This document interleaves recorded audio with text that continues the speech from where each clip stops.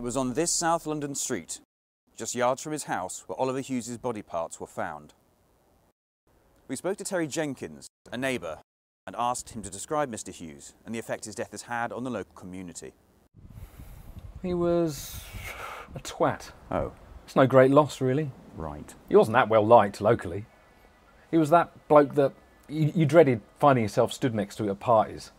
You know, I avoided him like the plague. Okay. Not that he was universally hated, mind. He thought he was great. Had a very high opinion of himself, totally unwarranted. Right. Mr. Jenkins then went on to explain the man's unpleasant personal habits, his irritating laugh, and his bad breath. I asked Mr. Jenkins if he had spoken to the deceased's family. Yeah, I spoke to his mum this morning. How would you describe her state of mind? Relief, really. Just glad to see the back of him. Well, we all are. Will you be attending the funeral? Of course. Well, it'd be rude not to.